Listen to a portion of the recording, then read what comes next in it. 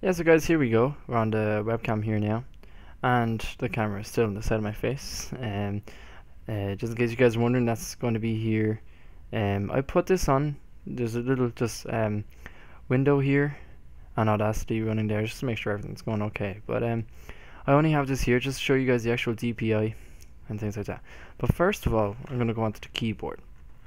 Okay, keyboard is pretty savage. Okay, there's buttons here, just two buttons here that you normally wouldn't have. I don't know what they normally would be. I'm going to compare it. I actually don't know what that button is, but there's one button missing and it gives extra two buttons instead. Okay, so this one changes the colors, as you guys can see in the two cameras there actually. Oh look, I actually never even noticed this plastic bit here. That's actually a nice touch. It's on the other side as well, but you guys can't actually see. That's the side you guys are seeing. But yeah, it's pretty cool. I like to keep it on the purple. It's nice and bright. The blue looks nice. I want to like the blue, but my case is red, but I don't like the red. Then this button over here, that's how you turn up and down the brightness. I read a lot of reviews, and there are people talking about that it was like it was really loud keys, but I'm going to give you guys a little tester of that. Just going to go into search here now. If Windows 8 wants to like me, we're just going to Notepad, okay? Just test this out. You guys can actually see this on the screen as well. So let's just go.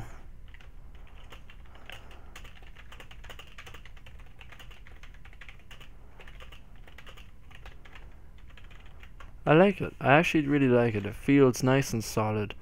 It was £16 on Amazon, but to me it feels pretty solid. Like, you know, I don't have any complaints about it.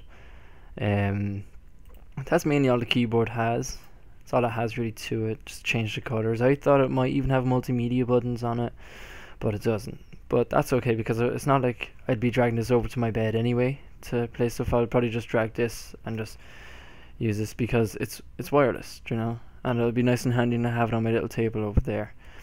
But for gaming, I'm going to be definitely using this one. It's going to work really well now. It's going to look nice on my live streams. I have two webcams now as well, so for live streams I'm going to have one camera on the mouse and one camera down at my face.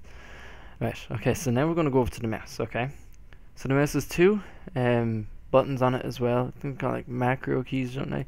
I haven't set those to anything yet. I haven't figured that out yet, but it is going to come nice handy. Like, they do feel kind of mushy, but they only mush after you click. So it's not like you have to press down really hard to get them. As soon as you click, then there's just a load of empty space where it's just kind of mush. That doesn't matter. There's two of those there, and then you have the DPI button here as well. So now I'm going to test out the DPI. Okay, so I don't actually know what setting this is on, but as you see here now, and then I go like this, and change it again. I think this is 2400 now. If I press it again, no, this is 2400, guys. As you see how little I'm using the mouse, but if you look at this little camera down here, that you can see how fast it's moving. And then if I click it down again, it goes really slow. I was changing up the DPIs. It's a nice little touch. For the price that this is, £16, about €25, but it's just a bastard with the postage and packing. So I recommend, but it is Prime, so you can, like, say if you're ordering other things, the price would go down. You wouldn't have to pay for the postage, but the price that actually is for the £16, it's nice. Like, you are getting well what you pay for. Like, do you know what I mean? I absolutely have no problems with it. It's nice. It's so much better than just your basic Logitech keyboard. It feels nice and solid. I'd actually be happy working on even college assignments typing with this, because the feel of it's just nice. It feels like an actual premium keyboard.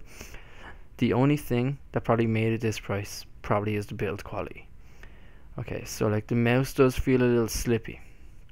Okay, it does kind of slip a little bit, but I'm sure I'll get used to that. This is just my first ever gaming mouse, and it will take a little bit of time to get used to. The keyboard, I'll try to show this. It does bend a little, but I don't know if premium keyboards do this as well. But when you're typing, it doesn't actually bend. It's nice and solid. Absolutely no complaints. The only thing I would like on it would be multimedia keys as well, but then it obviously wouldn't be the £16 that it was. Now I know I can't actually show right now how bright these keys are, but it's very bright, especially at night time. You're not going to have any trouble. I'll try and put a little bit of shadow on it, but no, it's not going to work. I'm just doing that in here now. But yeah, it's nice and solid, nice and premium. I absolutely just have no complaints.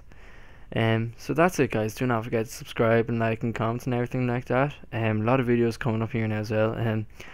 Me and my beautiful girlfriend are playing playing Brothers, A Tale of Two Sons. It's actually becoming quite entertaining for us now. I can't wait to see how it ends up. But yeah, anyway, guys, just don't forget to like, subscribe, and comment, and follow me on Twitter as well. I normally post up on Twitter before I go live streaming as well. But anyway, guys, that's it. Peace out and take care.